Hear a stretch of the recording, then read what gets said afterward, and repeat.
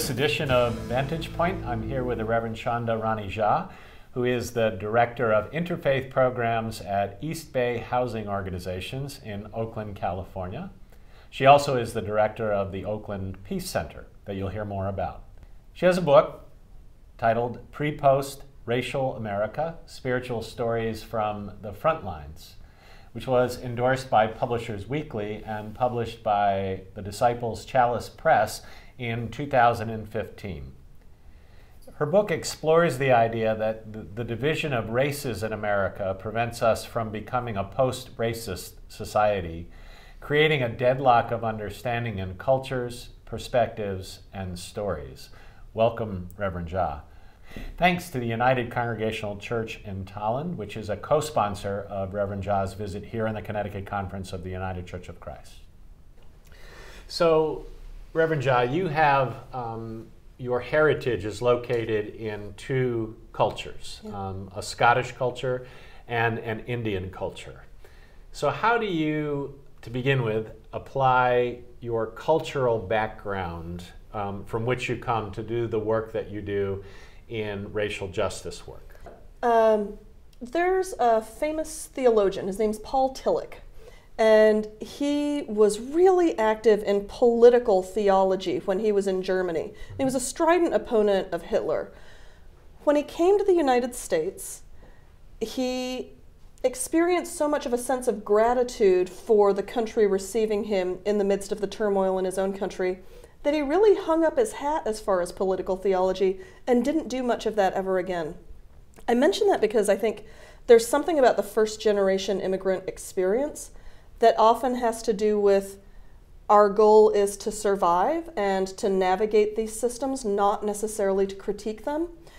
And the interesting thing about having a mother from Scotland and a father from India is my mother's Scottish upbringing, while different than a United States experience, was close enough to it that she had a certain amount of comfort critiquing what was broken about American society, whereas my father had more of a sense of how do I navigate this system. And I think that's partly because it was harder to navigate it with English being his, I want to say, third or fourth language, because he's really smart, and because in India everybody picks up a few languages, right? And so his goal was more about navigating the systems. So I learned a lot of my critique of what was broken around race in America from my Scottish mother. So I think in some ways I'm grateful for having both of those cultural backgrounds. My father, who's Bengali, has really raised me with a sense of reconciliation and deep relationship as a foundational value. My mother, who's Scottish Presbyterian, she has raised me with a fierce sense of justice. And I think both of those shape who I am. Quite a combination. Yeah. So as you think about the work that you do, work in social justice movements, is there a scripture verse or a story from scripture that is a touchstone for you in the work that you do? You know, repeatedly throughout the epistles, there are, I think it shows up in 1 John, I think it definitely shows up in James. There's this notion of, how can you say you love your God in heaven if you don't love your brother when you've never seen God in heaven, but you see your brother on the street every day? How can you say that you love God when you don't treat your neighbor with dignity? Or when you say to a hungry person, go forth with the love of God and feel fed, instead of actually providing food? I think that was an issue that the early church was wrestling with, was let's not get caught up in pretty language when there's actual work to be done. I think foundationally that's kind of the core of anti-racism work, is it's not just about the right words, the prettiness of it, it's about actually getting into the muck and getting the work done. So let's get into the muck a little bit with, in particular, this context, the Connecticut Conference of the United Church of Christ. The majority of our churches are comprised of Euro-American people. And you talk in your work about sharing collective stories, the importance of storytelling to shape narrative. And I'm curious, recognizing our context, are there values of internal conversations being had within similar groups? And could you speak to that? So I have two quick thoughts on that. One of which is when the Disciples of Christ were starting our anti-racism work, Chris Hobgood was one of our trainers, and he went out to the Oklahoma region, and they said, "We're all white. We don't need to work on this." And he said, "Yeah, your churches are all white, and you live in a state that is heavily populated by Native Americans. The fact that that's a reality means you have to be doing this work. And you need to find ways to be in relationship with the Native Americans in your community. And you have to be in internal conversation about why your churches are all white." Yes. There are a couple of great organizations doing really, really important work around internal dialogue among white folks around white supremacy and white privilege. Showing Up for Racial Justice, which is a project of the Highlander Folk School, yes, and the Catalyst Project, which emerged informally out of the Unitarian Church, are both really great examples of that. I know there are others. In Connecticut, the African American population is almost 12%. The Asian American population is 5%. It's a 15% immigrant state. And so if our congregations are primarily white, there's some really important conversations we need to have about why that is. Yes. It's not by accident. It's not necessarily by intent on the members of the congregations. But in a country shaped by systemic racism, it's not accidental that we've been kept out of relationship with each other. And that's an important thing to investigate. Thanks. That is an important piece. The title of your book is intriguing. And I wonder what differences you see between a post-racial society versus being a post-racist society. Yeah, that's a great question, because I always think of it in terms of non-racist versus anti-racist. And I think I'm concerned about the language of post-racial because people see it as an aspirational thing, as if it's something we should be striving towards. And I think we shouldn't be aspiring to post-racial, because I think there's something powerful about our racial and cultural backgrounds that actually have a lot to offer each other. The language I would use is anti-racist, because I believe that racism is a sin in this country that will continue to crop up in multiple different manifestations. Whenever you take care of one way it shows up, it'll show up in a different way. So I think the call for us is to be anti-racist. That's the only way we can maybe someday be post-racist, although I think that might be a in the hereafter kind of vision. Yeah, it might be a Moses thing. We may not get there. Exactly. We may not actually find it. But we can be a part of building it. Yes. So let's, people that are interested in Vantage Point are mostly people from our congregations. Yeah. So I want to speak specifically about churches. And in particular, what is the role of people of faith in promoting, a new vision, a new way forward, considering that we're in a time where divisiveness is actually lifted up as a value rather than unity. So what from your perspective can people of faith and congregations do around this work? What should we be engaging in? Yeah, I think one of the really important things is to avoid the trap of trying to be polite. I feel like there's a difference. There are a lot of multicultural congregations where they say, "Isn't it great that we can all worship together?" And that's the end of the conversation. And that's wonderful. But there's something different going on in the churches that celebrate the diversity, that lift up the stories of people, where instead of everybody assuming everybody's got the same experience, we actually create the space for people to tell their own stories.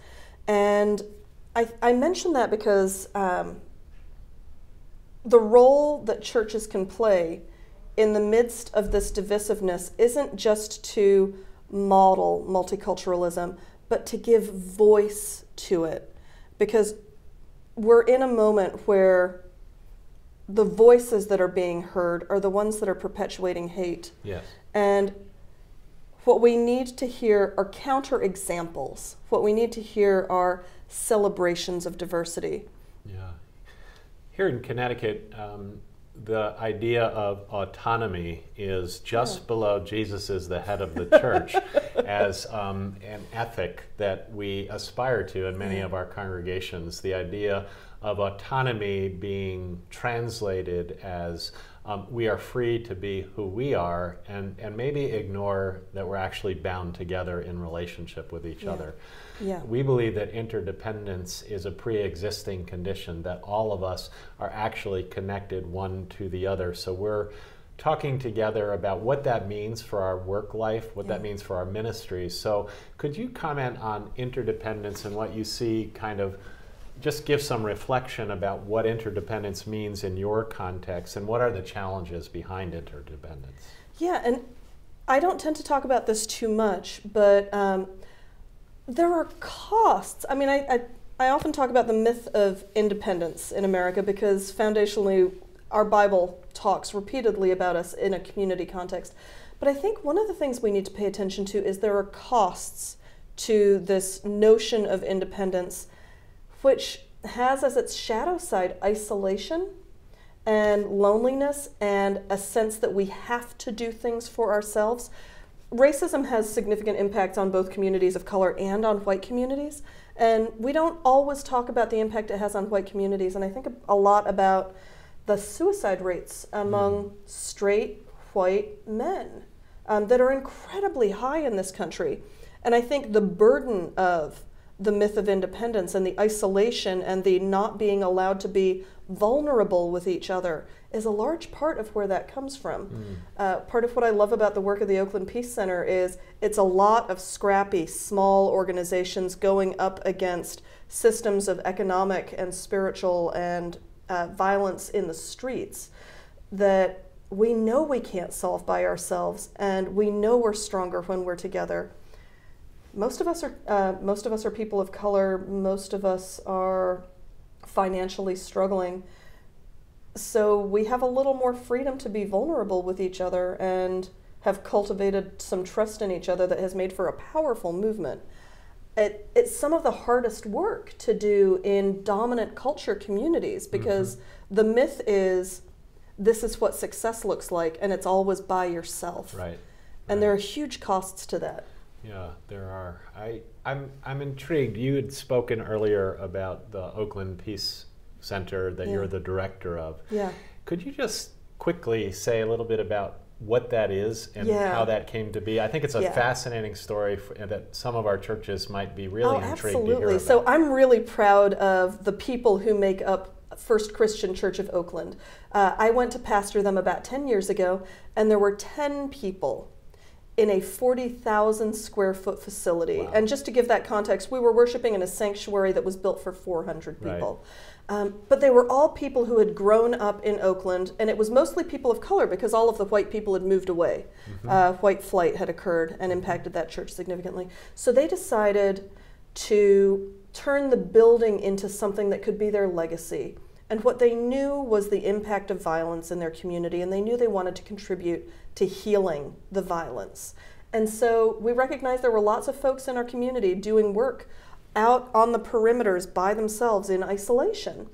What would happen if we created a space that could bring those folks together so we could all work together on those solutions? So those 10 folks have turned that 40,000 square foot facility into a collective of 40 different organizations working together to create peace in Oakland. It's an incredible thing. It is. Wonderful. So with the few minutes we have remaining, there's a lot of conversation going on around the Black Lives Matter movement. Would you offer your reflections on what you think how that's involved with the work that you're doing? Absolutely. And how that movement of young African American people can help us as a conference understand the racial tensions and divide that we feel right now? Absolutely.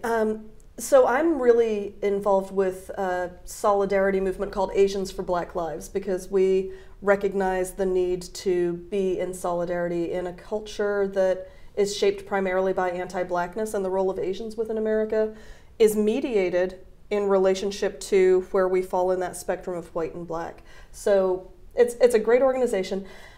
I was visiting a church not too long ago, and somebody said, "Can you tell me theologically how you can be okay?" Oh, they actually said, "Can you tell me why you're not offended theologically by the statement that Black Lives Matter?" And I said, "I'm not offended by it for the same reason that I'm not offended by liberation theology. Because in that theology, which is deeply biblical, the argument is made that God has a preferential option for the poor." That's the fancy language for it. What it means is God is actually more invested in the people on the margins. And it's hard to argue with that. Jesus actually says, "I didn't come to heal those who are well. I came for those who are sick." Over and over and over, God throughout the Hebrew Bible and Jesus throughout the Gospels stands first and foremost with people on the margins, with women, with people who are ethnic minorities, with non-Jewish people. And so Black Lives Matter is a powerful statement that tests whether we want to stand with God where God stands. And God stands with the people who are most marginalized. In a country that's shaped by a culture of anti-Blackness, to not stand there, I think, is theologically dangerous. Thank you so much. We are so grateful, Reverend Jha, for your presence in this conversation today. We could talk for a lot longer, but we're not going to do that. We want to thank you for being here in the Connecticut Conference, for bringing your leadership and your wisdom and insight to us. Thank you again for being with us. Thrilled to be with you. Thank you so much. We thank you for joining us for the conversation and look forward to you at the next Vantage Point.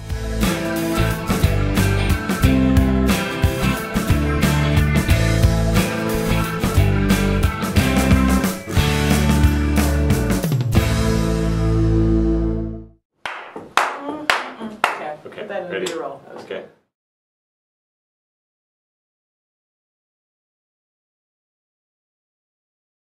What? Saturday, March 12th? All day? Super Saturday? I wonder what that's about. Ladies, you heard about Super Saturday? Yeah, we're really excited about it. Why are you excited? I'm really excited to meet some new friends and meet some new people. I'm excited to hear Tracy Blackman speak. I saw her speak last year and she just gave me chills. Are you excited about Super Saturday? You bet. I'm going to be leading a workshop for folks who are chaperones at the National Youth Event. Hi, Emily. Did you hear that Tracy Blackman is coming? She's amazing, and the facility at Killingley High School is really nice. You should definitely go.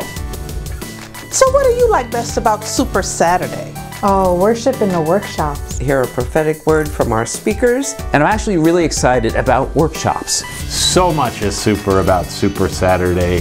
Super speaker number one, Tracy Blackman, who is the new executive for Justice and Witness Ministries, is going to be our keynoter. I'm also excited about the location of Super Saturday. First time Connecticut has hosted this event. We're going to be at Killingley High School. Saturday, March 12th, Killingley High School, Tracy Blackman, workshops, meeting new people, making new friends. Be there.